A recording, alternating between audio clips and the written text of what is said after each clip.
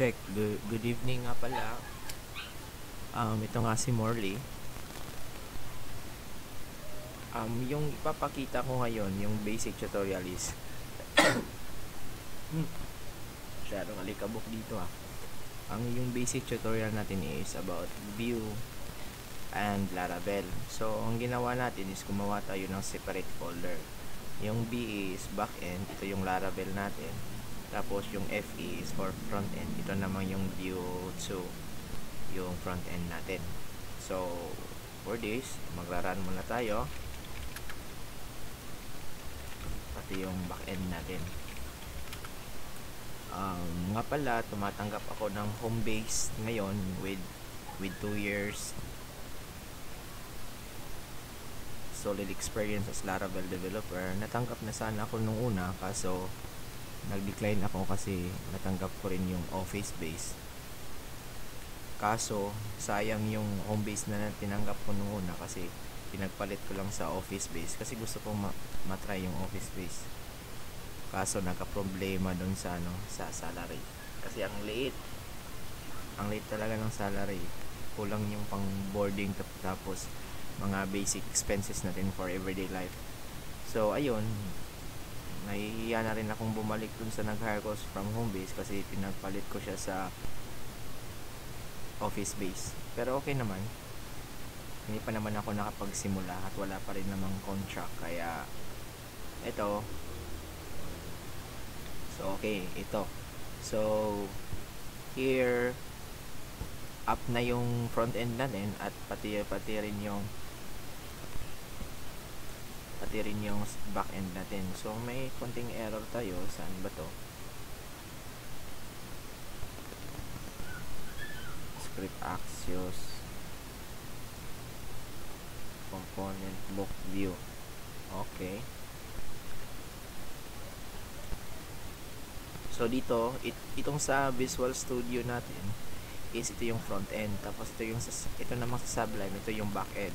So sa Sublime, meron akong ginawang controller at naka-research na yung route natin. Ayun. Tapos sa view naman, ito. So kung i-check po natin sa A and B, meron na po tayong database na laravel at root.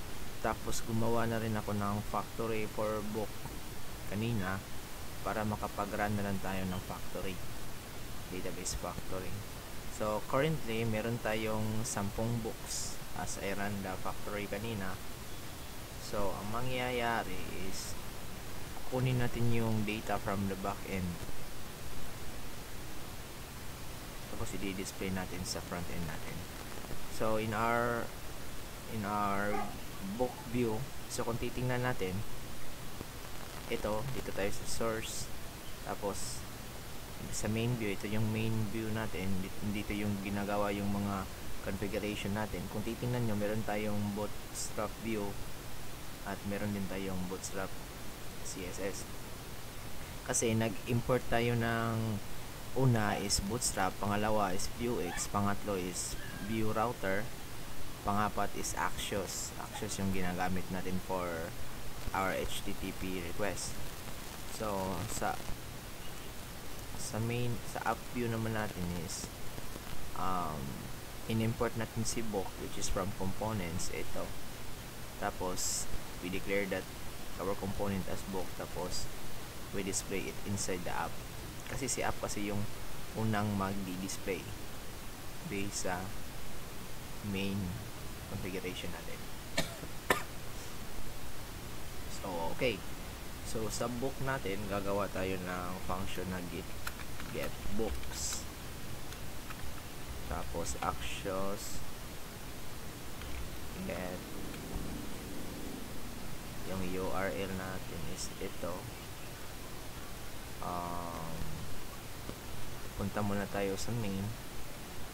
Sa tingin ko gagawa na lang tayo ng Axios .defaults.base URL is equal to ito yung base URL natin, para yung ilalagay na lang natin is yung prefix ng URL natin. It will be API/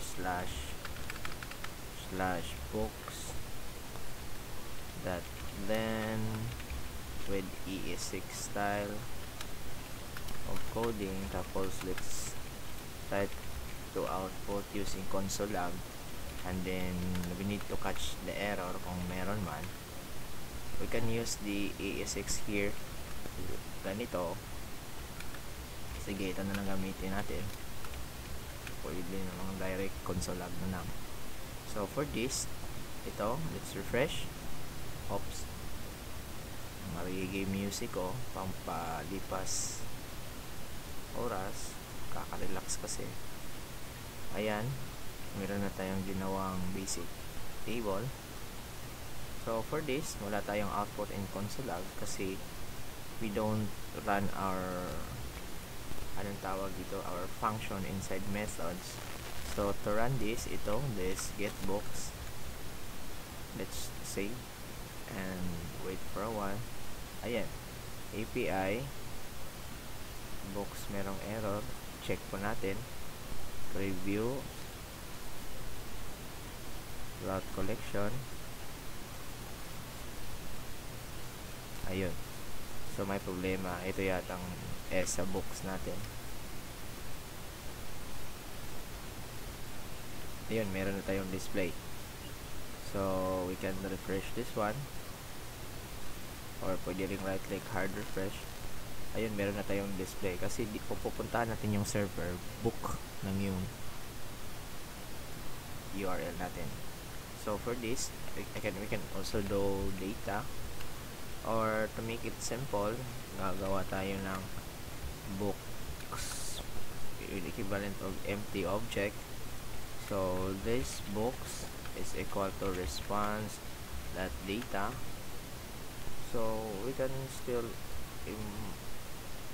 output naman dito. Ayan, meron tayong 20 list kasi dalawang beses ko itong ginawa. So ang mangyayari nito is gagawa ako ng table, which is itong table row. Pangalawa will be table data. So ito na, dito na lalabas yung V4, since we catch everything, yung response natin into books, and then as an empty object, kukunin natin siya. Let's copy this one and let's loop it book in books. So hindi pa to, kasi kung titingnan nyo, meron siyang error like view bind k, we need a k. So para gawin to is ganito yung approach ko, book, tapos and the k of the each element, and then let's import k. Hindi pala to at kundi colon. Ayan, i-solve the problem. Wala na yung, alam nyo na. So for this, we can display the ID. Ingay ng aso ko, pero okay lang yan. Then book title, kasi when we going to check that one, click mo yan, meron tayong title and author, created, updated at, and ID. Let's save that one and wait for the output. Ito na yung output. So in action, meron tayong edit at delete. So sa huling part na lang yung pag-create natin ng data, since I used factory, so gagawin na lang natin yun sa huli. So when creating a delete, gagawa ko ng button. Hindi po, take note, hindi po ako master, hindi po ako gaya nung iba na napakagaling, pero I was trying my best para naman makapag-share ng kunting kaalaman ko. And note, naghahanap po ako ng long-term job, home-based, kasi nasa probinsya ako dito sa Dumaguete. Remove book, kukunin ko yung ID pati yung K.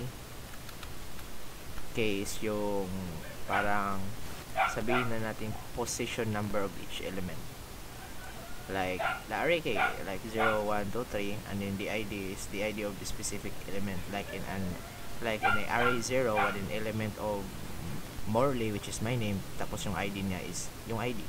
Ayun. So, ang mangyayari nito is actions that delete /api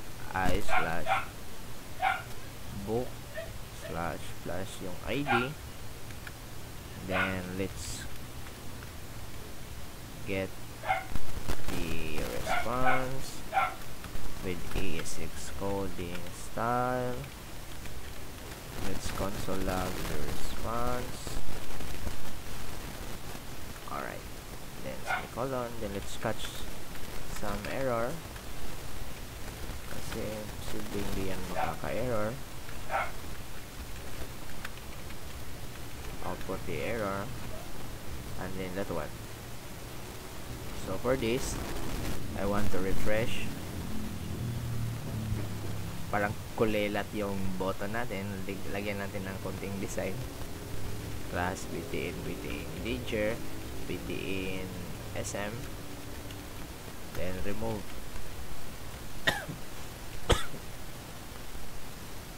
Yan. So when we click this, gusto natin mawala siya dito. So let's proceed. So in remove method natin, we need to initiate when there's a click event. I want to pass the book ID and the key. Save. Ayan. So for that, when the book has been clicked and then it calls the method remove, I want to check if are you sure you want to remove the book. If yes, ito yung output niya. If no naman, wala lang mangyayari. So ito, are you sure you want to remove the book? Pag okay, ayun, we receive a status of blah blah blah. But instead na madi-delete siya, hindi na siya nadi-delete kasi nga anong tawag dito, wala pa tayong code yata sa backend. Ayan, wala pa. So lalagyan natin yan mamaya. But for this, we need to implement a temporary remove. So if my response status will be 200, which is the equivalent status of remove successfully, I want to call the list of books and splice or delete it using the K and only one element. So, oops, nasira na naman yung monitor ko.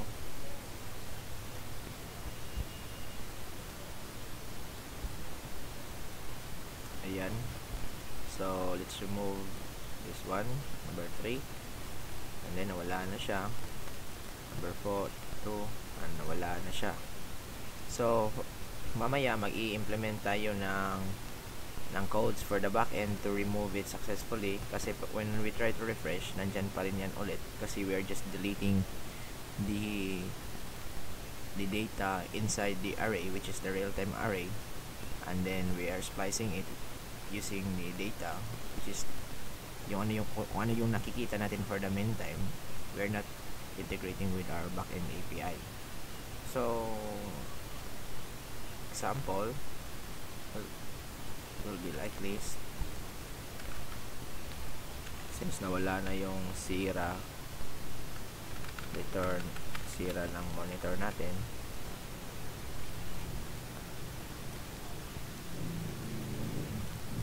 this one, ayan, makikita natin sa data yung ina-output lang niya yung kung ano yung siniselect natin, which is yung 2.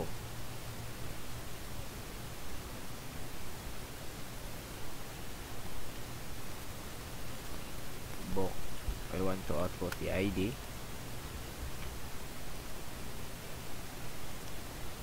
So this is an ID of 3. Let's see.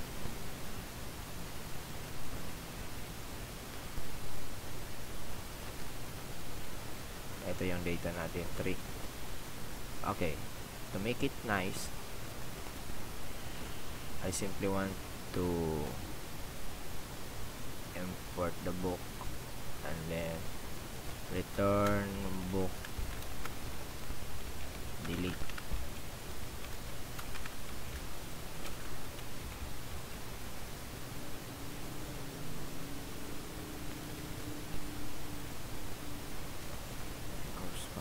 Data, refresh again. I want to remove this book number 3. Let's say ano yung okay, ending response. Okay, so what will happen is I want to check if it's really deleted. Ayun, nawala na yung ano. So ang mangyayari is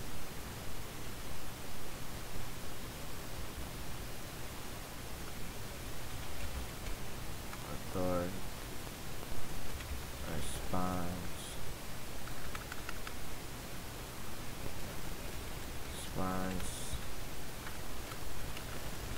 JSON status success. Okay, let's refresh. Kasi kanina kaya nag-error yun kasi he cannot convert the boolean into string. Kasi pag delete mo boolean true. Ano yun? Itong 4, let's delete this one. I'm expecting a status of success. Ayun, deleted na siya. So when we try to refresh, wala na talaga siya. Let's delete this book with the ID of 1. Ayun, wala na rin.